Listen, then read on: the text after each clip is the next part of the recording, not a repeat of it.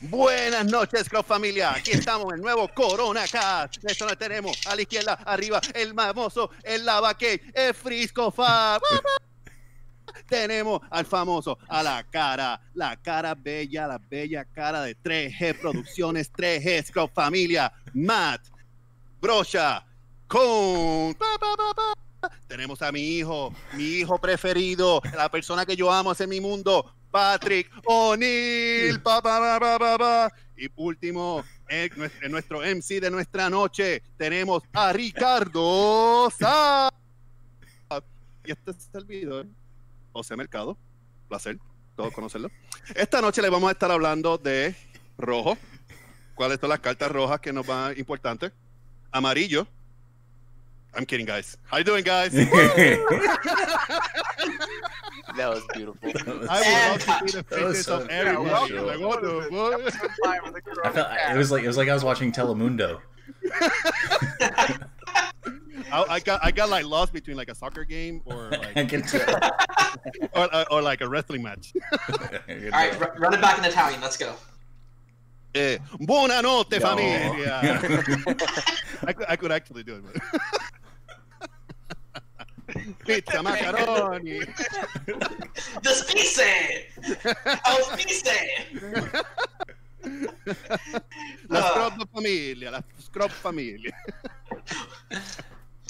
I hope everybody's doing wonderful well as we approach this wonderful Memorial Day holiday. So while you're flipping some burgers, you can listen to our El Español and our nerding out over red, yellow, bands, etc, etc. Let's get this party started off right. Awesome. Red, the color. Red. We got Pilaf. We have not Pilaf. Yamcha. Yes. the one thing that everybody always forgets about. Yeah. We got broken cards. We have Yamcha, and we have Yamcha, and we have Yamcha, and we have Yamcha, and we have Four, and we got 6 stuff. Yamcha, Jose, Frisco, you guys have been digging a little deep into that leader. What are your initial impressions? The good, the bad, the ugly. The good. The deck is aggressive, has potential to be aggressive. It's got good removal tools. It got good burning tools. I love the fact that we can play Miraculous Comeback. It's a card that I always loved since set 2. It's really amazing. The bad is you don't have a good influential unison on turn 2. But you have a really busted unison on turn 3. Really busted since Shenron, which I think is going to be very influential on the meta. Oh, DECENTE. DECENTE. And then the bad thing I don't like about Yamcha is that you have to reveal every card that you draw to make sure that it's a red card. That's the only thing. Whether it's gonna be that much influential, I don't know. But against a hand destruction deck, because they will have full information of your hand the whole time. In that case, because you're gonna be very little hand, it could be very significant. So against a deck like Goku, the green Goku, could be significant. Frisco, Pat, I know Pat also has been looking into it, so take it over. Yeah, do you want me to, John? Go for it. Like, I'll jump in after. I actually really like where Yamcha is as a leader. The biggest drawbacks are the ones that Jose already said, like lack of powerful unison on turn 2. Like you look at like greens 2-drop unisons and you look at reds 2-drop unisons. This is not even like this is night and day. Like I would like to have had Demigra in red. Like that's the one drawback. Besides like obviously your opponent knowing what cards you're drawing to the deck. Having card selection is really nice though on the leader. Like it doesn't seem like much, but having the choice between 2 cards is like amazing. I'm sure anybody who's played Surge 2 kind of already knows how good that is. But at first I thought like maybe I would get punished for just trying to play like mono red in this deck, but like mono red's really good. Like there's a lot of good cards you could have in this deck, and then on top of that, like Jose said, Sin Shenron's really busted on 3, and honestly, I like all of the free exclusive cards for having the Unison. I think both Yamcha and Wolfang Fists are like incredible. I don't know. I feel like maybe I'm the only one that likes Wolfang Fist. I know, like, Oh, I love it. I love it a lot. In your list, but like, it's basically a 0 cost 15k combo that sometimes is removal, and that's really awesome to me. I really like that card. And then the Yamcha, the free play one, is it feels like it's one of the more impactful free cards that we've gotten. It's amazing against like Big X, for example, if you get that far. Just being able to just pop 2 guys off board is great to stabilize the game. And overall, like, I originally was worried when I was building the list that maybe having only 3 and 4 drops as my win cons in the deck wouldn't allow me to play, be able to close a game, but that is pretty much not the case once I added Miraculous on the deck. So, it's just a good deck. Like, he's just a good leader. He can play up or down to anything. He can win games quickly, or he can take it long. He just has access to a great card. So, yeah, awesome leader. I think the coolest thing that Yamcha provides is something that the Vegito blue leader provided, is that you can bring your opponent down from 3 to 0 relatively easy. And then once you put your opponent into that position, they have to start thinking about over comboing or overextending to protect life, because at any time you could burn life and just win the game. Or even 4 to 0 if you decide to use like Champa or Kai double strike and then use like a burn spell after it kind of thing. So yeah, I think it's a good leader. I don't know if he's generically good because he's pretty specific of what he wants to do. Right. But yeah, I think he's okay. I think he's going to be one of those definition of beasts. I don't think he's going to be over the top. I don't think he's going to be terrible, but I think he's just going to be. He's going to be good. The synergy with the unison is amazing. The fact that Yamcha has so many tools for burning. Like Red has so many tools for burning. The Shin Senron allowing you to be able to swing at actives and debuff them before that is very significant. With Miraculous Comeback, you're already swinging to something that's a 5k or 10k. Active mode. It can swing active mode, and it's pretty good. And also, if you have, you are able to trigger Bunny Bulma and bring the 100%, the Yamcha. The hyena. The hyena, as you say. Oh, you can bring the hyena, but the hyena doesn't burn, I think. No, it doesn't. It's just generic. So, I was going for like Yamcha at 100%. You can, if you can bring by triggering the Bunny Bulma, when you do the burst 5, he becomes uncounterable. So you can also burn 3 in that case. Yeah. Like he also puts more cards in the drop to trigger other bunny girls that are in your hand. Right. Yeah. Yep. Or overall. Oh, that's very cool. Matt, do you have any other ideas on the best ways to trigger that additional burn ability through the leader? The ones that are like probably fairly standard, I think, is if you wanted to do, Frisco talked about today trying to do like catastrophic blow with it. Richard, you need to use 7 leader for catastrophic, don't you? I think you might. I think he was talking about. No, actually, catastrophic. You just need to have no board or a red blue multicolor Goku. Yeah. So I know Frisco had said that, and then Zap, I know that you had leaned into SS3 Scramble. Of course, you would have to play around any sort of counterplay, which is fairly easy if you think about like Sin Shinron, and then the biggest combo is playing like max copies of Sin Shinron and almost max copies of Broly Crown of Retribution. So you're just like constantly either getting double discards or discarding any sort of counterplays your opponent could have, so which is really powerful. But those came to mind, and then even just like the standard 5-drop deflect Goku that came in the set. You have the Nappa that was in set 6, which comes down and can deal a damage of burn. You have the 6-drop blue-red Goku as well. That makes it so like if you deal damage, you deal an additional damage. So it's like it makes all your stuff like deal. Yeah. So it's like it's pretty decent. Okay, cool. So ratings, everybody. 1 thumb up for Pat, the. Pat want to say something? Pat, just because you was talking about the crown, like I have to plug it. Like the ability to look at your top 2 with Yamcha, discard the crown, and then on your opponent's turn, negate with 17 to pick up crown is. Super Yeah. Okay. Definitely. 0 thumbs up if it could win a local. 1 thumbs up if it could top a regional. 2 thumbs up if it could win a regional. 1, 2, 3. I think the 1 was local. Yeah, no thumbs up local. 0 is local. 1 is it could top a regional. 2 Oh yeah, I could top. Yeah. For sure. Dark Horse. 1.5. Yeah, that's the thing. Like, I don't know if it's good enough to close out like a major, I But don't I know. think It feels really format dependent. Like I think if you're playing against anything that's like wide board states, I think that like Yamcha and Red removal could just like really excel in that format. Yeah. So I do think the deck has potential to be really good, and it's just like it definitely has legs. you get to play so many generically good cards, and I think there's so many different color combinations you could do between mono red, red blue. Right now in my version of the list, it's mono red. I'm doing just the Wii super combo, just the one that's like -10 to something, because I just feel like if I'm already doing -15 stuff for free anyway, might as well just kill things with my super combos. Makes So sense. it's like, I feel like there's a lot of different ways where you can just do some really tricky things to just accrue advantage, and that's one of those decks like where it feels like just like a really like almost like a true mid-range deck, because like it has this aggressive like start and this aggressive end, but in the middle of the game you kind of get to outmaneuver the opponent like with the different cards available to you. So it's like it's a really cool mid-range deck. In the mid range, it's funny. It's interesting because you can do it either by controlling the board or controlling their hand. Exactly. Which for red, it's really cool. It's really cool. Yeah, I like the deck a lot. It's true mid range for sure. Yeah, and unlike most mid-range decks where it's like, I'm just trying to play my win condition sooner than everybody else, this says that if you go too deep into your strategy, you're not going to have the life to survive. So it's interesting how that pulls the mid-range in the other way. Yeah.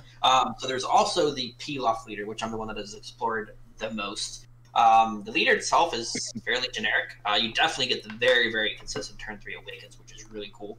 You have 12 copies of Shu, Mai, Pilaf in your deck. All you need to do is see one of them, and you awaken, bar any counterplay, which is pretty cool. The being able to use 2 energy to play 3 15k bodies is super cool, especially in tandem with Fearless Pan. Past that, the combo that I like, I think. We're losing you. No, Zach. Ricardo. He's gone. He's gone. He's like frozen. He's frozen in time. Okay, well, we'll pick it back up then. Once he comes back, we'll talk about peel off. Let's talk about. Let's just swing in right into the unisons, and then once after we talk about the unisons, if Zap comes back, we'll swing back to peel off. All right, so let's talk about The Shenron unison, right? Sen Shenron, Which the we already boy. kind of alluded Yes. to the Yamcha, right? Yeah, we did talk about him. I think he's an amazing unison. -2, look at the hand, getting rid of any card is absolutely busted. And basically, it's a 3-drop 20k that could just look at your hand and pick out anything if you just want to do that turn. Shrinking guys, amaze. He's a 20k too, right? 3-drop 20k is Yeah, already, he's already huge. good. He's huge. He's so hard to get off the board. Yeah. He's Like, hard. He basically comes down at 4 markers. Like it's Exactly. absurd. He feels like the second best unison in the set. Yeah, I'm inclined to agree. I think he's the second best unison in the set. Like, honestly, the biggest drawback that he has isn't even his own fault. It's that he's in a color that doesn't have a way, like, because the other colors go turn 2 strong unison, and then they progress to a 3 or a 4 later on in the game if they need it. And then it's just like, well, red doesn't have that setup. So it's like, he's kind of like, you have like a turn 2 blind spot where you can't use all the sick counterplays that the other decks are getting to do. But it's like the trade-off is, you get this absurd turn 3 that is like a board wipe on hand control and a big dumb beater with utility on top of it. Richard has actually traveled back in time to tell us about Pilaf and how Pilaf dominated the Series 10/11 meta. Correct. Yeah.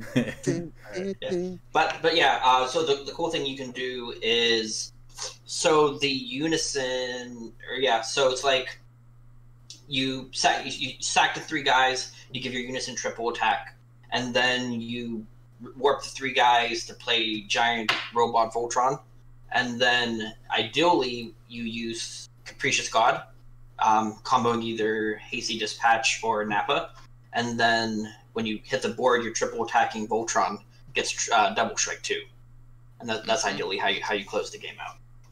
Other than that, it's a pretty traditional red deck. It basically has an Obuni. It has like a turn. There's like a 2 energy Obuni instead of 4 energy Obuni that untaps 1, and that's about the ceiling of the deck.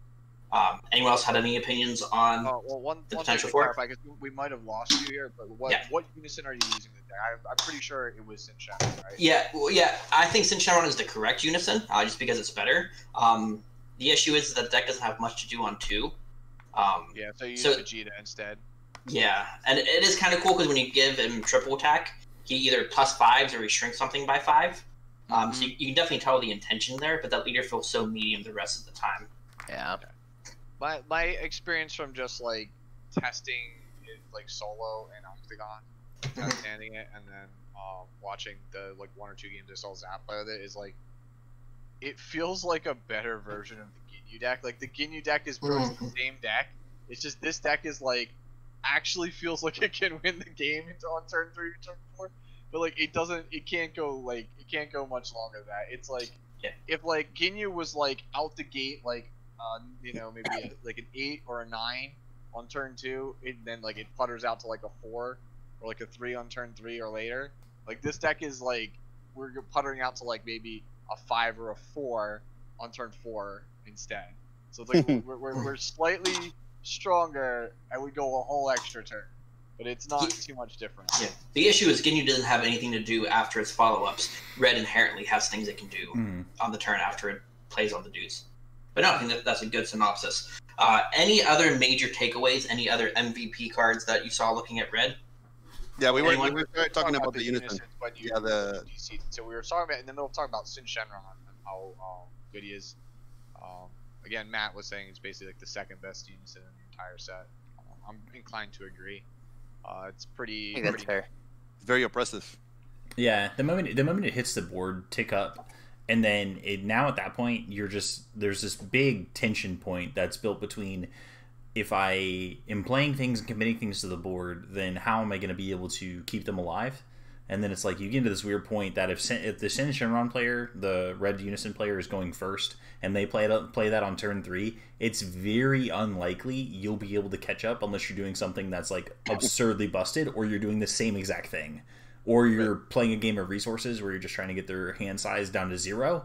Like, that's like the real only way that you can kind of bring yourself back in those games, if that card comes down on the 3rd turn of the game and you're like a battle card, like base strategy, like you want to get things on board. Yeah, and to add to that, it's very cool that the combination of the leader or the unison being 20k and the ability to get information from their hand gives that leader a lot more that unison a lot more longevity than the average unison at first glance. Yes. Right. Yeah.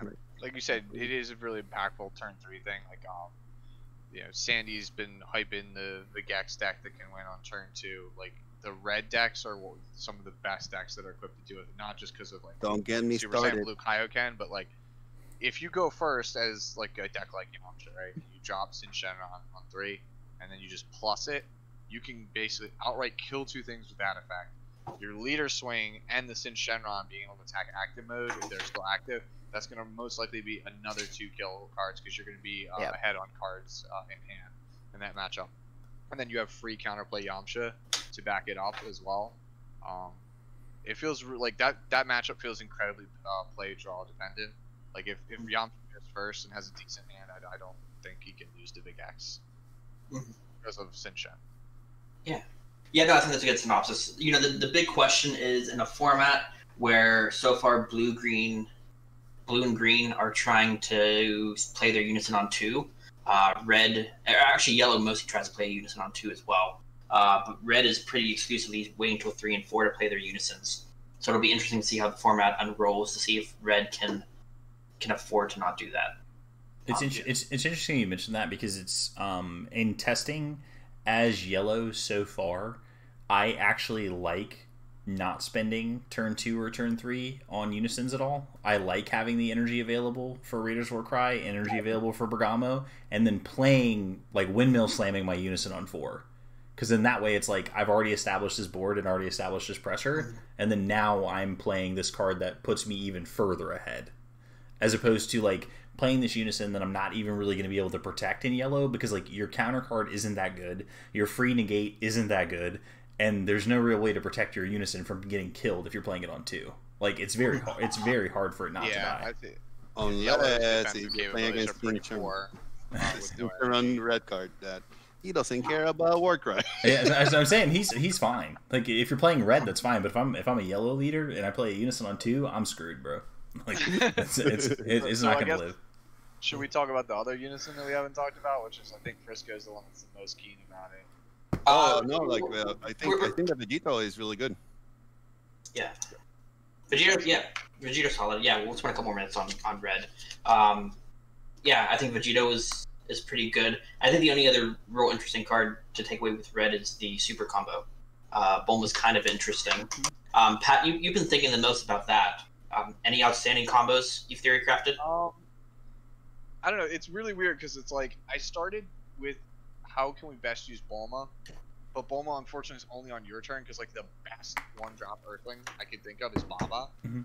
And Fortune that's what teller, led me, yeah, which led me to actually the Android 17 negate because in Yamcha negating, like putting a Baba in the drop, either you play on turn 1 and you just mill them off the leader. 17 to pick up Baba to give yourself a pseudo sensu bean plus a card draw is really insane. Unfortunately, you can't do that with a Bulma. Honestly, like the only like really insane things you can do with it, like Baba will net you a card draw. If you play red green, Chi-Chi will let you obviously just draw cards, but you could already have done that. Intensifying Power Trunks will let you go into chain attack, so you could potentially play it as a chain attack deck. I don't know how viable that card is since basically counterplay basically shoved that card out of the format, but there's definitely something to be explored there. Honestly, the best thing feels like it might be Peel Off, just because being able to just play a guy that just lets me draw my unison is pretty nice, honestly. My super combo basically lets me just get a door board and actually replace it with a unison or a potential other super combo or a Yamcha to win the game, something like that. Like, it's just pretty nice to have a super combo that's like, all right, well, not only did I draw the cards, but like I get to look at the top number of cards and be like, all right, I got the counterplay I needed, I got the win con I needed, I got the Vegito I needed. Gotcha. So it sounds like the takeaway for it is not to think too highly of it right now, but to definitely keep it in the back of your head later. It has a lot of potential, but like I started with Bulma, and then after as time went on, because it's funny, we didn't have the red cards in Octagon to test it, so I started with the 2-drop super combo, the old one that we used to play in Pan, right? Mm-hmm. And after a while, like I was like, guys, it's not a proxy anymore. We're just sticking with the old Bulma super combo. And yeah, that's kind of how it feels. Like it's good. It's just not good enough for me to want to like really dedicate. It's just too conditional for you to dedicate so many like deck slots to it. Yeah, I used to have like a 10 or 12 package for this. Like the cool thing about it kept getting scaled back. Yeah, the cool thing about Bulma is that it can play itself, and it inherits you to, if you want to play Heartfelt play in the deck, because it can pump up a mono red card. So for example, like a Topo, since you're probably playing Topo if you're a red deck. So you can always sack your Topo for Heartfelt play, and then and it can always just play itself, which is pretty cool. Or if you play Baba in the deck, you can play Baba, but you already talked about that. And then of course Hasty Dispatch leaps, which is always fun. Yeah, before you said Heartfelt play, we gotta remind people because we all had the same problem comp in testing. Offering is a keyword skill. It does not trigger Yamcha's leader skill. We always. Another cool thing about when Pat comes out, the other cool thing about Bulma is that if you're playing Miraculous Comeback in your deck, it's a good way to shrink your hand size without actually losing value. So if you Bulma and then you play a Baba and then you're losing a card out of your hand, but you're playing a guy, so you can actually shrink your hand size without actually over comboing for any reason. Right. Talking about value, Yellow introduced 2 new leaders, and both of them are mad value. Matt, I know that you have spent a lot of time thinking about Sin Shenron and a bit of time playing it. You want to chime in a little about that archetype? And I think we've kind of decided there's 2 main routes to go with it. Yeah, so Sin Shenron on the front side isn't something that you get too excited about. It's like, look at the top 5 cards for, your Shadow Dragon, has an Awakening condition at 3 or less life, or playing a unison with a cost of 4, draw 2 cards, untap 1. So his Awakening ability I'm already excited about, because drawing 2 cards and untapping 1 is way better than any of the alternatives.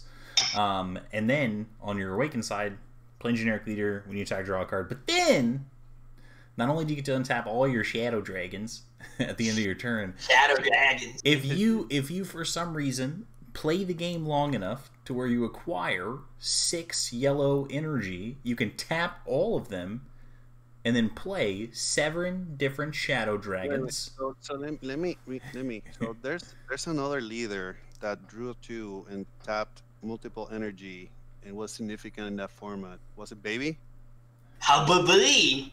Oh, okay. Yeah, just saying. Okay. Yeah, might be. And you had like 10 bodies aboard. Yeah. That was the problem. Oh, okay. Yeah, but hey, man, just so remember, if I live long enough, I get to tap 6 yellow energy, and I get to play 7 different shadow dragons from my drop area. It's pretty decent. So just 6 energy. Decente. Yeah, decente. But anyway, so playing the archetype so far, it's this weird. It's not. I don't want to call it control because it's definitely like it's like a tempo deck that just like actively is out tempoing you, which is something that's like most tempo decks are usually not playing cards on their turn, whereas this deck is trying to out tempo you just by playing cards on their turn, which is kind of different. We haven't seen it before. So you just start. Let's say you go first, or no, yeah. Whatever, you play your thing, your opponent swings at you, you go into the 4-drop, you choose their leader, you're like, okay, your leader can't attack next turn. Okay, you stop your opponent from drawing cards. Then the next turn, you're like, oh, you know what, I'm going to evolve into this 9-drop, which has revenge, blocker, and it's a bloodlust for every single thing that comes into play. And it's not once per turn, so whatever. And then if it dies, I get to draw 3 cards and... Draw 2. Draw 2 cards, sorry, and get my 1-star ball back. And then I can Might just as well be 3 cards. Plus 3 and draw 3 are slightly different, but not by much. Yeah, but I can just do it. I can just do it again. So you do that, and then you're gonna get to turn 4, and you're still gonna have more than 3 life because when you're playing 4 Zamasu super combos, you're playing some Bergamos, you're playing some Raiders of War Prize. You're gonna get to your 4th turn. You're gonna play Chupacabra. You're gonna play that, and then you're just gonna take over the game with the most busted unison, and then you're just gonna get to turn 6, and then you're just gonna keep rebuilding a board over and over and over again. So DJ Khaled. Yeah, another one. So you just then what? Another one. You just out tempo them offensively. You disrupt them. They have to deal with your stuff. If they deal with your stuff, you gain an advantage for it. Then guess what? You're gonna get it all back anyway. So it's just it's the definition of decente. Decente. But I mean, overall, I prefer blue yellow because I think Sensubean's like incredibly important. So that's my take right now, and I think that the deck as posted is pretty close to just being a tier 1 strategy. Pretty close. I agree. The design of that deck is absurd. Yeah. The deck definitely has some weaknesses. I think Jose, you can probably speak to some of the weaknesses we found in our testing so far. Yes. So it is very weak too. So if anybody playing traditional red strategies with hardcore removal, which is what I was doing, I was trying to make the all red baby work without the baby chain, just playing red good stuff with the Sin Shenron unison and the Vegito unison. You're not playing battle cards. They're not leaving. They're not staying. Like Zab literally did his ability 4 times, Three? Yeah, it felt like 7 times. That's how I felt. But... Well, maybe it's because I played 18 guys. Because in case you guys didn't catch, the text on that leader ability is with different names, which means it's not looking at the character in the bottom right corner. It's looking at the top. So, for example, with your Sin Shenron, you currently have a 1-drop and a 4-drop and a 9-drop. You get to play all 3 of those. Yes. And then right now we have 3 Haste Shenrons of 1-drop and 2 4s. You get to play both of those. One of the 4 drops give you a draw, or let you resurrect something from the drop. You usually get another evolution. Then you go right back into that, and you get to freeze their leader, and you get this. That's what I was gonna say. Like that was the very challenging point, because when all this stuff comes out, there's all these tapping effects and all these freezing effects. That the only moment that you have a chance is on the counterplay window. Yeah. But if you get to that point, it's too late. So the only chance is that you get close to decking them out by the fact that they have to draw every time by the Sin Shenron. But then again, as a red leader, you don't draw as much. If your leader's not drawing you an additional card, then you're screwed. So that's where I was gonna say before that the Vegito unison is so good because the Vegito leader prevents them from doing that. If they do the prevents -2 it from counter. playing battle cards via skill. Yes. And now you also noticed that Sin Shenron, the unison was very strong against the yellow Sin Shenron deck, right, Jose? Absolutely. Yes. And why was that? So the ability of discarding, debuffing 2 creatures on the board by -15 is very significant, especially when the Shenron, the Sin Shenron deck is, you will have at least 2 of the dragons on board really quickly, because when you can tutor them with the 1-star, the one Dark Star Dragon Ball, the 2 Dark Star Dragon Ball. So it's very consistent getting there. So like you need to have on turn 3, if you're playing red, you need to have the Sin Shenron unit on board, and also the fact that the Dragon Balls don't get debuffed, they don't die. You need to swing at them. Yep. So and Sin Shenron can attack. And attack. Allow your board to attack. Which cool. That was really intense because I swung with my Sin Shenron to one of the Dragon Balls, so 20,000 to 1, and Zap pitches all in to defend it, and he was able to recover. So that was my turn 3. Then he went to turn 4, playing Michikabura, and turned the tide completely. Like now I'm just defending. Now I just want to take control of the board somehow. I need to be very conscious of every play, because every time I'm gonna swing, he's gonna defend it, and then on tap one of my cards, and on top of that, he's gonna freeze one of those cards when during his turn. So it was very very cool interaction, because I feel like the decks counter each other. So it was very good. It was fun games. Yeah.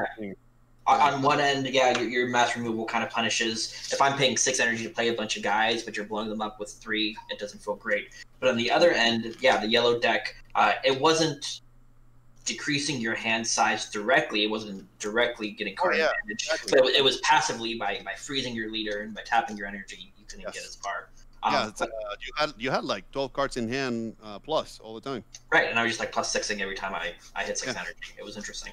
On the flip side, I think the Gotenks leader tends to be a little more aggressive, and I think we kind of decided that was a really generic leader. But Frisco has spent a lot of time with the intended package, and Frisco, maybe you can speak a little more on how strong you feeling like that is. I think Gotenks is generically good, and you can actually play the package without actually committing that many cards in your deck. Because I like to play the Gogeta Unison on turn 2. And then I like to just pitch the Gotenks and Trunks into your drop, pitch Saiyan Instincts. You get to pitch Restrain, so you can save your negate later. And then whenever you want to just jam your Gotenks, you can just pitch 2 cards out of your hand and just do it at any time you want, which is pretty sweet. I also like it as blue-yellow just because Sentu being, there's a lot of things that are increments of 2 in the deck, like Bardock, Bergamos, but also Gotenks has dual attack, so if you pay 3, being up the Gotenks, it's 30k dual attack double strike, which is decent, I always wanted the Gotenks in my hand. It's really weird. It's just like, it's removal, it's a lot of pressure, and it's like, I just wanted to almost jam it like every turn that I could. So I think the deck is really good. I think it's going to be generically strong. It's yellow, tap stuff. You can crack back pretty strong with the Gotenks, and you don't even have to, like, fusion targets is not even an issue in the deck. I have 4 of each right now, but I actually might just shrink it just because when you see one, it's always going to be there. So, I think it's really good. Cool. When you're playing that leader, did you find that it's best to take life frequently and try to awaken as quickly as possible, or try to play more of a defensive passive game? I think it's depending on the strategy that you're playing against. I think against, and it depends on the cards in your hand. So if you're going like on turn 3 and you have like a Bardock and a Bergamo, you might want to take a life just so you awaken, and you can just play Bardock and Bergamo on the same turn if you're looking for an aggressive route. Just looking on what you're mapping out for your turn. Typically, I don't like to take it like on the first swing, but then after that, it's like, all right, now it's like kind of taking a little bit longer. Maybe I'll start doing it now. And it's just like, if you're at 5 life, you probably want to take it and try to use your energy wisely, because you don't really want to go from like 5 to 3 or 5 to 2. Essentially, you want to stay at 4.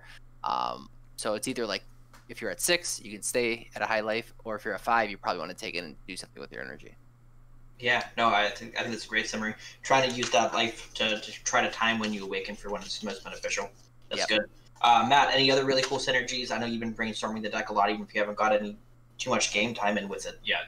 Anything else you want to explore with that leader? So I think just the, Frisco playing blue-yellow, myself messing around with mono-yellow, doing the fusion stuff, and just trying to do as many fusions as possible. So, like, playing multiple parts of the chain.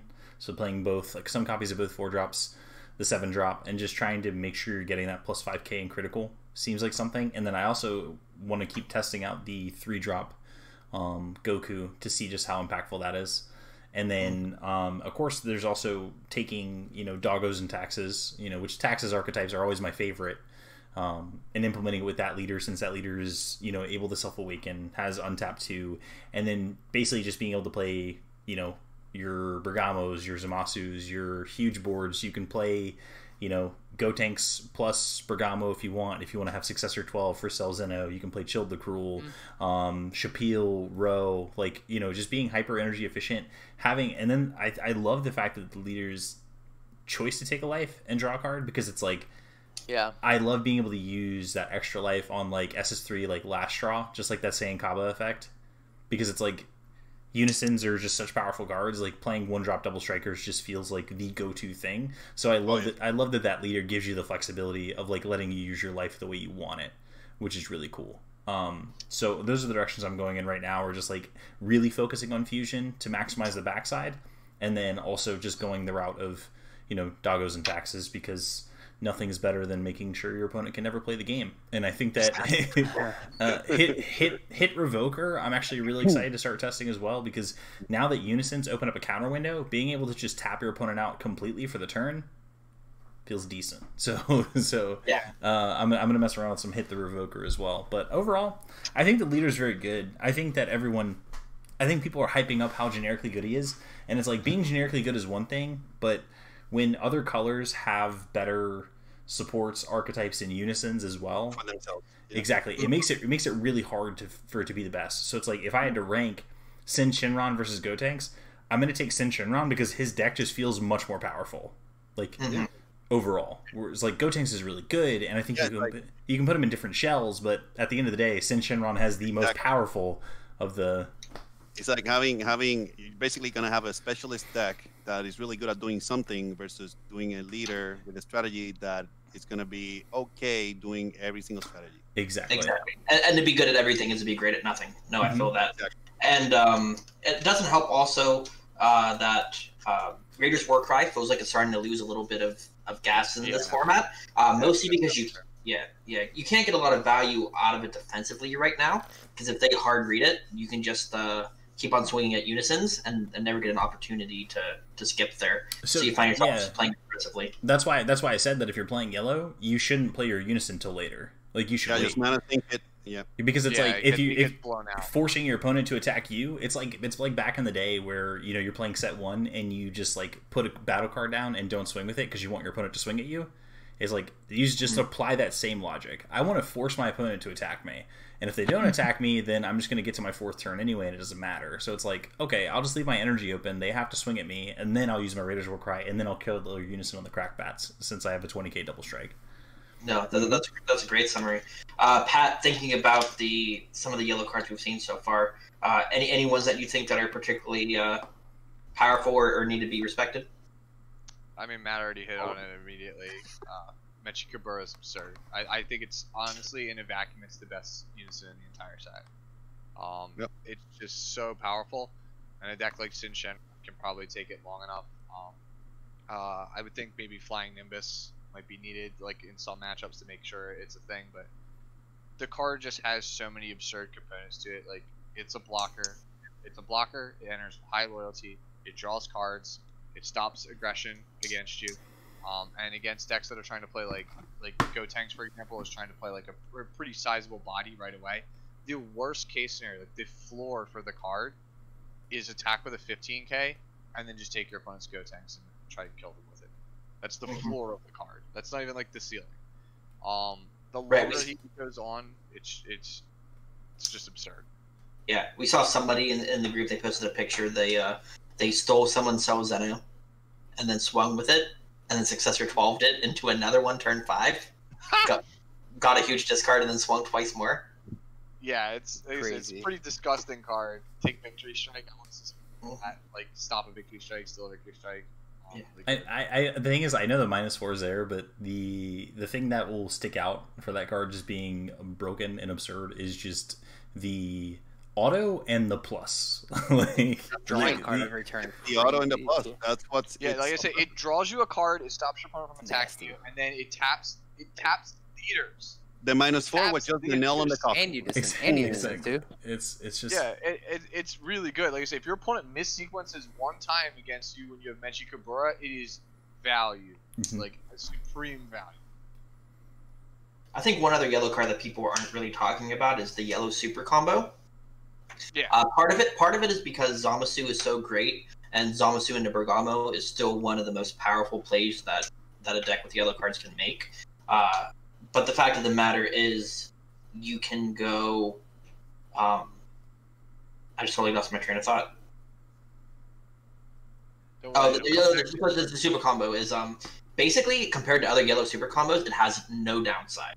It's 4 or less. You always draw a card, and you just get this option of, in certain circumstances, you just get to blow up a battle card and rest it instead of draw.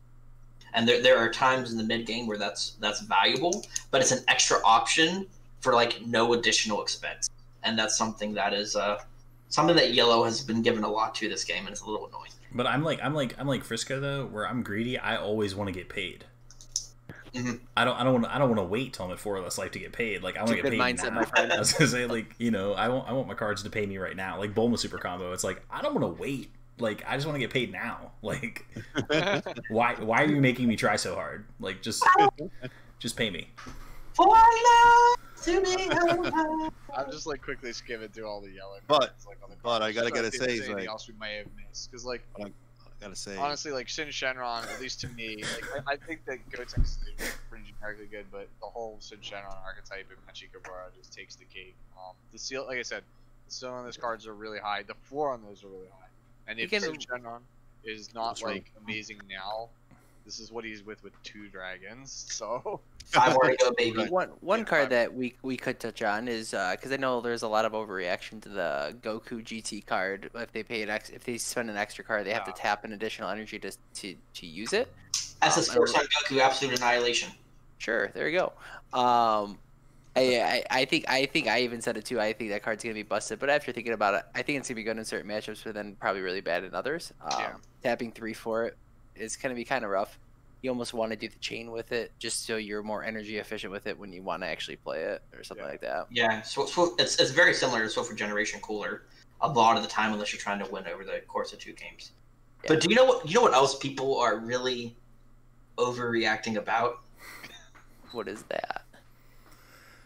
We recently received an update to the Forbidden and Limited list. Oh wait, did we? Card game. I was not aware. We did. They banned Frisco Foss from playing every Red Gogeta card. I'm out. Bye guys. About darn time. I'm quitting. You're quitting. Is that a good day when Frisco can't play Red Gogeta? I'm quitting. You're quitting over the Dragon Ball Super card game I'm list. quitting. Yep, I am. I assume that's because of the quality of the list and not how unnecessarily irate people are. I didn't sign up for pseudo rotation, bro.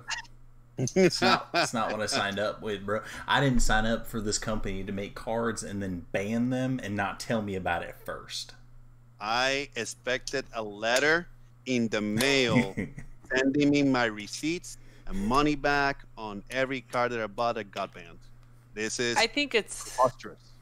I think you have to be kind of naive for not foreseeing some of the stuff. Like if you play test any of the set like before this got released, like first of all, you already realize Unison specified cost is absurd. It's like monocolor, right? So you already kind of know. Like to think that this one card was just going to obliterate the entire set that was just going to stay alive was. Wait, time out. So you're saying that Bandai's removing cards to also make money? Yes. Just came back to me. No, they are not making money. Not on my watch. And then also you had another card that basically says, "Hey, you want to play Unison on turn 2? Cool, I'll just play this free card, and then you just spend 2 energy on 0 value, so good luck. Okay. Right. So hear me out. All right. So picture it. I'll try. United States, We need to take a drink for this. 2018. Okay. Set 3. Yellow gets released. Super rare. Bardock the Progenitor. 1k, 10,000. Pick up a life. Swap it out. Play it again. Okay. Do you remember the initial responses to it? That card is dumb. It shouldn't exist. Flute. After testing it, that card is dumb. It shouldn't exist. Bandai makes a mistake. They eventually ban it. 2 sets later, Gogeta Hero Revived. Initial impressions. This card is dumb. It shouldn't exist. They play it. This card is dumb. It shouldn't exist. They print a silver bullet to it. And then they still eventually ban it. They acknowledge their mistakes. One time, they recognize ahead of time that they made a mistake. A year ago, when they designed a card to come out 6 months later, they didn't plan 2 to 3 sets in advance. Whatever. They try to preemptively make a mistake.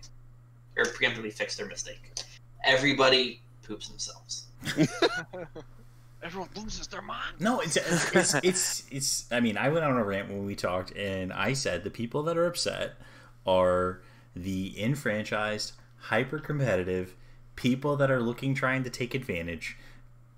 People that are just trying to play their Android 21 card. Those are the people that you're upsetting right now. It's like Matt. it's to me it's like hyper competitive. It's a tier 4 deck, bro. I know, but it's like you just thought that you were just gonna be able to walk into your local and you thought you were gonna be the smartest kid in the room.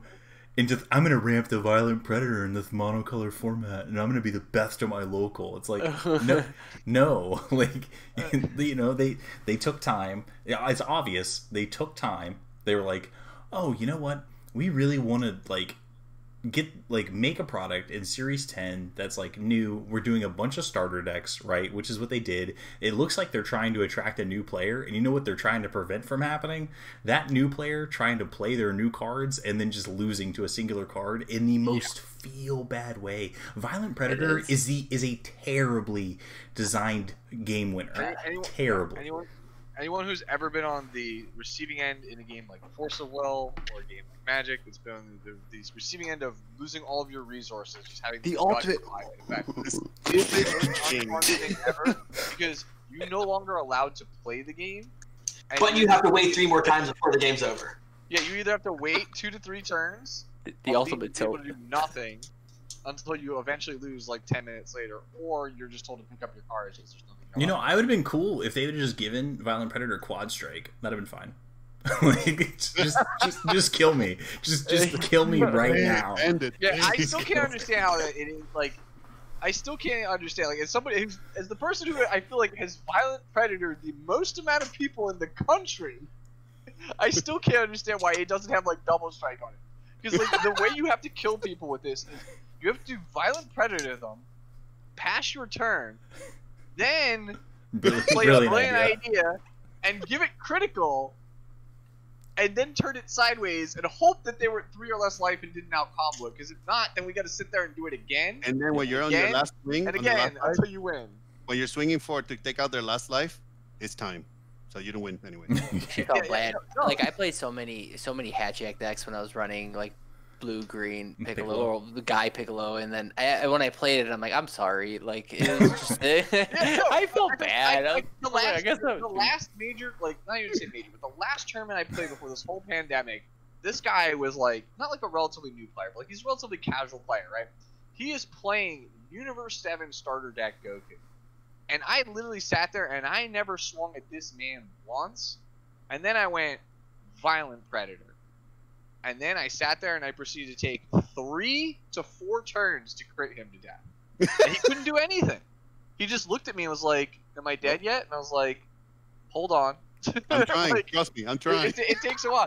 And then it felt even worse when he sided in Dende against me game 2 and then plays it turn 1, hoping that I see it and I'm just like, cool. So now instead of it being a 7-turn game, we're now an 11-turn game. Wait, hold on. So you're talking this card is a bad play experience for the player, because it's the only way that they're winning the game currently with the card pool blue-green. The opponent doesn't want to play against it because they see it 3 turns ahead of time and then has to wait 3 turns after it resolves to win the game. Meaning it's inevitability for 6 turns. I don't like actually playing Violent Predator. Oh. It's just as a competitive player, if I want to play, like we always talk about this, right? If I want to play Malevolence Unbound Android 21, the most efficient way for me to win the game is this poorly designed win con. So of course I'm going to play it. It's that, you know, we have all talked about this when it comes to theory a lot in games and designs and ban list, and to me it just like sticks out in my head the most. It was a quote by Patrick Chapin, and he was talking about bans, and he just said it's not about what's fair, it's about what's fun. Like it's not about what's balanced. You could actually, the game could be completely unbalanced, which Dragon Ball Super actually is. This game was not made for It's the most unbalanced card game I've ever played. Be a fun game. It's made about the format is about what is fun. And do you think that Violent Predator is a fun card? No. And next question: do you think it should exist? Bandai said no. So then they banned the card. Turles the Ghost Warrior. Do you think Turles the Ghost Warrior is a fun card? It's a little bit of fun for the person playing it, and it's not fun for the person on the other side. It's super not fun to be the guy that's in top 16 of a cash tournament that's unofficially sanctioned and gets hit with 2 of those turn 1, and there's nothing he can do about it besides do this. Just twiddle his thumbs. Yep. No, actually, he does this, taking life. Yeah. Yeah, no, so it's just, you know, thinking about, like, stop thinking within your own. A lot of people think about just themselves, the bigger picture. you know, and think about like everything. Like think about the overall health of the game, and it's like ask yourself that question. It's like what cards are fun, what cards aren't fun, and then go from there. And then like what cards are like a quality of life decision. Like, you know, when we look at the other cards that are on the ban list or the erratas, like a lot of it could be just be quality of life of the game. Like it's wild to me. If you're really a fan of the game, you really have a blast. You really have friends that you hang out with, or you forum about the game and stuff, you should be very thankful about these decisions, because we have a team that cares about keeping the game longer and keeping those friendships essentially, right? Not indirectly, because they're a business, they want to make money, but then again, the way that they make money is making sure that the game stays healthy for the casual people. Right, and at the end of the day, they realize that every time you ban a card, there are people that are negatively impacted, right? Which means that they did a cost-risk analysis of this is the people that are going to be pissed off if we ban this. This is the number of people that are going to be pissed off if it exists. Yeah. And how much? Here's the thing, like, right? Everybody's mad that you banned 21. But like, if 21 was, let's say, like, if it just checks all the new cards, like. Everybody, you're all excited. You guys are probably listening to this because you're excited to hear our thoughts on new cards. Well, what if those new cards aren't even playable because this one card exists? Exactly. So it's like it's a case you of wouldn't Turles. even want to play the new cards because they just lose to the old cards. It's the case of Turles. Turles was too oppressive for Unison. I think if anyone should have been upset about anything, I think it is the erratas to the surge leaders. Like I think if you're going to be upset, like to me, I'm sorry, you mean the pseudo ban, the Yeah, pseudo rotation. I'm so tilted about Piccolo. I am so like tilted I about think that. I think you can have like some sort of right to be upset about that, because it's like that product release was fairly recent. But again, it's like when you have just generically powerful leaders, dual color leaders that get bonuses from 2 different colors and they exist in a game, don't you think you're just always at risk? Like it's like if you ever want to design a good green card or a good blue card and you don't restrict it, it's like you're just always at risk. Like always, forever. It's like it just doesn't make sense to just have cards like this laying around there. It's like, yeah, I get it. It may not be tier 1 in set 10, but you know, let's go to set 15, 16, 17, and you like, let's say you make like a 4-drop unison, green unison that's absolutely busted, and it's like, all right, well, I'm just gonna play it with Piccolo, and now Piccolo becomes the best, you know, deck in the format. Like it can't be that easy. That's a good example, because like we were saying earlier in the video in the podcast, is that Miraculous Comeback did a miraculous comeback from set 2, and now he's playable again. You know, it's like a set 2 card that it was probably $1. Well, that's the thing about a game that doesn't have rotation with a large card pool. there will always be a card that at some point will make a comeback out of nowhere that that it may not be foreseen. Case in point, right now the Setsu Goku Black, obviously before it got murdered this week. But like even right now, Power Booster Vegeta, Xeno Vegeta, the one that's been out for literally 5.5 sets right now, it just all of a sudden is like, oh wow, this one card might actually just enable something kind of degenerate. Yeah. So why collectors keep collecting. People having fun, casuals, keep being casuals. Competitive people, stop being lazy. Keep like testing and figure it out, because ban lists are for a reason and they're necessary to keep the game healthy. Because our backs are sore from carrying all y'all. Like stop being lazy. Stop being lazy. We're all competitive here. Don't stop being lazy. Put the hours. Figure it out. So Pat Frisco, I want to hear your opinions on Piccolo, because at the end of the day, looking at the valuation of Surge Q, it's hard for me to do that because Beerus and Surge Q were always so similar in so many ways. But I think we all experienced so many times where you wanted to build a deck with either a blue leader or a green leader, and you constantly had this inferiority complex where it was Piccolo just does it better, Piccolo just does it better, Piccolo just does it better. It seems like that was the logic behind why they addressed it how they did. If you felt like the lack of a draw issue was too much of a nerf to the leader, what would have been a good direction to take for that leader that still leaves it competitively viable while still being clearly inferior to other leaders in certain situations? I'd love to hear if either of you have an opinion on that. Well, something that Matt and I have talked about a lot. Sorry, do you want to go first? No, go ahead. We got it. Something that Matt and I have talked about a lot is like the biggest flaw. Like since I've known Matt, since like we started talking in Set 2 format, one of the biggest flaws of the game is what we used to call like kill boards, like stall states, right? Where you just don't attack. Like there's no reason to attack. Piccolo embodies that more than any other leader I've ever seen in this game. Because the thing is, like, 21 doesn't have to attack, but at least gives your opponent ammo as a drawback.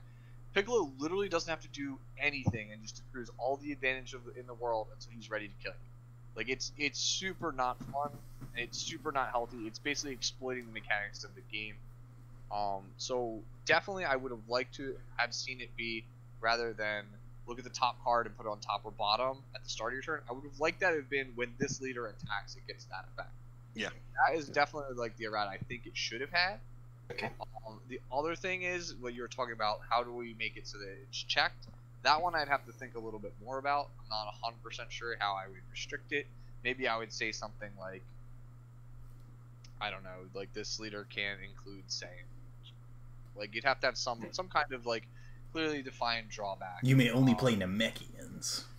Yeah. Only Namekians and half and Gohan. I think Namekians are pretty bad in this game. I think the biggest drawback of the leader is that it has to run green cards in the deck. So, for example, if you want to build, which sounds terrible, because like if we're going to a unison format where you want to be monocolored, is that like you have to, if you wanted to run Surge Piccolo, you had to build a blue-green deck, and that's not really the best color right now. And when I was trying to build it, I was like, this just seems pretty bad. But obviously, that's not for the future of the game, right? Of maybe that's not going to be as bad in the future. But I definitely agree with Pat with the whole attacking to see the top and the bottom card and then all that stuff. I feel like that would have been fine. His surge abilities was already 3 or less, so that was already fine in itself. But he was very generically good. But the only thing that had to be bad with it, I'm about to say it's that big of a drawback, that you have to include green cards in the deck. But that's not a big enough drawback. I get it. Yeah. But well, here's the thing. Like you're saying it's pretty bad now. We can talk about things in the future. What happens when we eventually get to the part where they're going to be like, we want dual color unisons? Yeah. Yeah, exactly. So what happens when we get to like set 17 or whatever? Like, yeah, dual color unisons, and we get to blue green. Just you're like, all of a sudden, hey, this leader just goes right back. Let me go through my collection. Yeah, just let me dust off these Cell Kamehamehas and my Piccolo leader and my hidden potentials. Let's go. It's just I don't. yeah. It just gets much more interesting where it's like instead of you just have all the blue, green X decks under one leader, it's like okay, well now I can play Soul Striker, I can play SS3, I can play Android 21 instead of everything just being centralized around one thing. Same thing with like red. It's like oh well now I can play Beerus and I can play Yamcha and I can play this instead of everything just being Surge Goo. It's like and people don't recognize like that being a problem. It's a problem where you're just like, well, I really want to build this deck, but Surge Q does it better. I really want to build this deck, but Piccolo Surge just does it better. Like that's not fun for any level of player. Do you know how boring it is to just watch Surge Q mirrors over and over again because mid-range red decks are just good? Like it's it was basically the SS3 meta. I mean, watching all these online tournaments since the pandemic started, that's exactly how I felt. That's why I just stopped caring. I said it to you guys, to the patrons. Yeah. Like I stopped caring in Draft Box 5 format because every format was Surge Q or Piccolo, and then the outliers were the Suicide Aggro decks, the big Gohan, against the thick boy Jiren. But he never gets there because he's just worse. For me, it's much simpler than that. Is that it's a Dragon Ball game. I want to play my favorite character. If I want my character to be at least playable, that's it. It was some strategy, right? Like I like Baby a lot. I used to be playing Red Baby all the time, and it was hard to be in the meta, but I was still topping with Baby and sweating like crazy. And Baby got a yellow leader that happened to be top in the meta at one point. So cool. But, fun question. Keep playing your who do you think got it worse? Goku Surge or Piccolo Surge? Oh, Piccolo. Piccolo. Yeah, I agree. Yeah, I agree. Surge Q's still good. Oh yeah, still decent. Still very decent. Because I feel like Piccolo just went to got destroyed. Yeah, he's just like we talked about this in the video that Matt mentioned. Piccolo Surge went from being one of the greatest hand advantage leaders of all time to arguably the worst ever. Yeah. Sorry.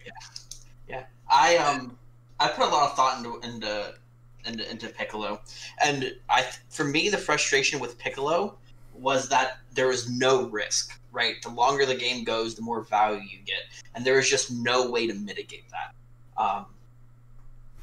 If it was up to me, I think the solution is I would have actually took the Surge trigger and cranked that from 3 or less down to 1 or less. Right. And the reason for that is twofold. One, it creates an environment that once you have a double attack, a double strike, or a triple strike, they have to respect that, and the card advantage that they're losing protecting from that attack probably mitigates all the free advantage that they got accumulated beforehand. And secondly, it incentivized the Gohan Piccolo champion card. Yeah, that said, if you had 4 or less, you can now use the leader ability. So it actually gave that card viability. I would have explored that if it was up to me. But yeah, I would have been okay with that. Right, because it put some risk to it. But yeah. Okay, so we have a couple minutes left.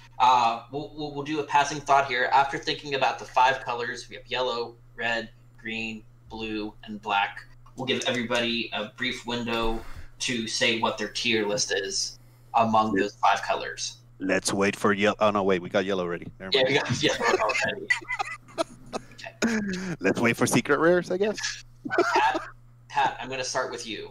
Yellow, green, black, red, blue. Why did you pick me? You want me to What's your tier list? Yes, because you're the tier list master. I'm actually kind of stumped on this one because it's like, what I think will be the best colors, probably green or black. Okay. I actually think of all the colors in the set, blue is probably the worst. Okay. Again, my favorite color just feels like it's just they're like, well, you have Senzu Bean, you don't get anything else. Which is crazy because we're all overwhelmed with it whenever we compare it to pre-Sentenza. But anyway, I kept saying let's wait. Red's probably in the middle. I think yellow's probably the second worst color. Like, I think Shin Shenron and Mechikabura are insane, but like, I'm not in love with any of the stuff I've seen out of Gotenks, and I think a lot of the yellow cards in general are just like, So, we're talking about just the cards coming out of the set. Green and black definitely get the best ones, 100%. Okay. I'm gonna agree as well. I'm gonna put green and black tied at a higher tier. I'm gonna put yellow somewhere between right underneath it and right up there. I actually think red and blue are pretty comparable. I actually think a lot worse of Sin Shenron than everybody else does in this conversation. I definitely think it's playable, but I don't think it's it's playable. Yeah. Board wipes. I'm out. Man, perfect information. It's funny because like I think red really. I think the idea of not being able to play a unison on turn 2, as a whole, puts red down a notch. I think in general that's a really important characteristic of a successful deck looking to Series 10, and that's why I think less of red than otherwise. So yeah, so I'd say green, black, yellow, red, and blue. Frisco, Mo, and Foss.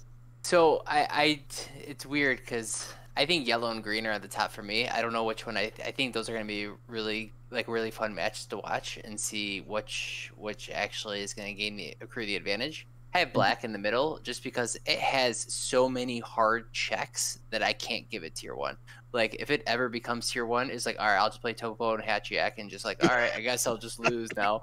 And it's just like I can never put it at that high when it has such a hard check as start as turn 0.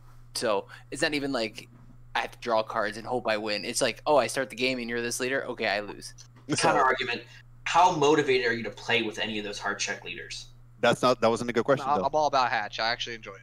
I don't mind. I don't mind Topo or Hatch because it's Okay. yellow. So Okay. I mean, Forget about it. leader. Yeah, no, I don't think it's that bad. Yeah.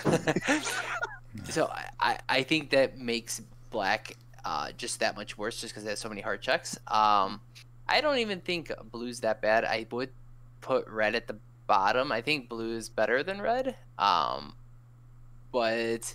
I don't know. I don't think there's that much of a disparity between all the colors right now, which is actually fun to say. That's awesome. Jose, So, if you're okay, I'm gonna cut the question a little bit deeper. So, when you're saying the card pool of each color, are you talking about general cards that we received? I agree with the quality that you said. Now, red and yellow have the best unisons, hands down. I no questions in my mind that the best unisons are in red and yellow and red, actually, in that order. Yellow the best, red second. Okay. Now I can agree that the rest of the cards that we received, probably the best quality overall as a set. Yes, green and black got the best set of cards received as a set. I'm with Frisco. I don't like playing decks that have a 100% chance of losing with something. So that's why I cannot put black on the top. I didn't lose on turn 2 to that black deck that kills me on turn 2. I survived on turn 4 and I almost stole the game. So yeah, no. I think, joking aside though, that wasn't a joke. That was very sarcastic, but it was true. So no turn 2 deck killing. It's not true. So I see green up there. But I still think that it's going to be between yellow and red. I think I see a triangle, right? So I see yellow being up there. I see green being up there. And then some people playing black and that they sell their soul to the RNG gods and they see everything. Like the people playing Boo, that they were very consistent and were able to kill everything. Jesus, take the nuclear warhead. Huh? Jesus, take the nuclear warhead. Jesus, take the, yeah, exactly. I do see blue as the weakest, so I do agree with that. But we're not going to talk about it today, but I'm still going to say it. Soul Striker brings blue to a different level than what we've talked in the past with blue. I'll leave it there. Frisco just whooped me at like 7 life left. Anyway, ask the We'll talk about that later. We'll serve it on that, but yeah, Soul Striker's good. Okay, so question about green. What are the best cards coming out in green in Series 10? A burst leader. No, That has a board so wipe. Goku leader, dormant Yeki. potential unleashed, the free counterplay, Yeah. Bardock Unison, Frieza Unison. So, but if you look at the rest of the entire green card pool coming out of Series 10, Vegeta super combo. As I say, okay, so you have 6 cards coming out of green. So I do think green gets a lot. If I were to like, I think it's also worthwhile to include Hasty Dispatch, Dispo. He's not a Series 10 card. Right, but Green hasn't had the opportunity to play outside of Piccolo. But I'm just saying it's not a Series 10. It's not a Series 10 card. Okay. Is it? Is it a Series 10 card? I mean, I'm asking Series 10 format, but I'm pretty sure it's DB2. I was basing mine off. We ain't got time to argue. Anyway, man. Yeah, we're taking set 10 as a vacuum. If you want to talk about Series 10 as a vacuum, I think it's like yellow, green, and red feel really close to me. Like in Series 10 card pool, yellow, green, and red feel really, really close. The thing is like I think yellow loses out because the free counterplay isn't as good as the red and the green one. Like, so I think those are up there really high. So I think those two are like really close. And then honestly, black and blue, like I think black overall is introducing a very strong, very powerful archetype, and I think all the cards in it are great. But it's hard for me to take it seriously as like one of the best colors. I think it's really good. And I think it's really powerful, but I don't know. I don't want to say black is last. Like, that sounds really bad. But it's like, I think that yellow, green, and red are so close together that it's like black and blue are kind of jockeying for that next spot. And to me, I prefer blue in Series 10. Like, I feel like I just do more powerful things with blue, whereas with black, I can only do the one thing, if that makes sense. Like, black feels really linear to me. And so it's like... You know what? Pat... Oh, no, I was just gonna say, like, the one thing that makes me feel like blue is the worst is because the unisons don't feel coherent with the trunks. Because, like, the trunks is a slam dunk, like, ridiculous card. And yet I feel like my only powerful unison is Gotenks. And he does not synergize well at all with trunks. Yeah. That makes sense. Yeah. I think blue in a vacuum might feel the worst, but when you just throw in like the leaders that either ramp, because I look at Gotenks as a 3 cost, because it's like if you're SS3, it's like, alright, it's a 3 drop. It's not actually a 4 drop, and it's like on the same level as Shinran, so it just doesn't feel as bad. Yeah. I think the other thing to defend Matt's point, green and I guess red too. They are both gifted with really cool answers to go wide strategies, things that are attacking multiple times per turn. Black still has nothing on that front. Zero cards. Yeah, so black against aggressive decks is not you do not have any reactive strategies. Just hope that you can win the card advantage game. And I think that's something you could pin against black. So that's a cool observation. Like Yamcha? Yamcha's actually pretty good at turning it on. Yamcha, and then of course, Is That All You've Got in Topo are still great checks to go wide as a whole. So next week. I'm sure we'll get a couple more promos, maybe tournament packs. One of our patrons told us that there's Math says we'll probably get some multicolor cards.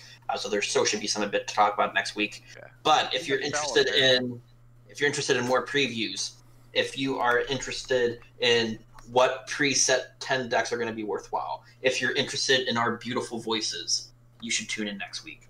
If you're interested in us talking nonsense at the beginning of every video and me singing stupid things at the end of every video, y hablando español también aquí, puedes aprender español si tú quieres. Darn tootin'. In the meantime, check out 3xG YouTube, check out 3xG Patreon, check out beardedcollectibles.com, #TeamBearded. The best shop owner in the planet. I don't have arguably the best father in the planet. Shout out to Alex, who just recently had his youngin. Congratulations, Alex. Yeah. And if you're interested in seeing 5 men dance around while talking about cardboard, I more than invite you guys to check us out. Pitu, pitu, pitu, pitu. Yeah. Chicken in can and a cup, yeah. Hey. Bye. Okay, thanks. Bye. Bye.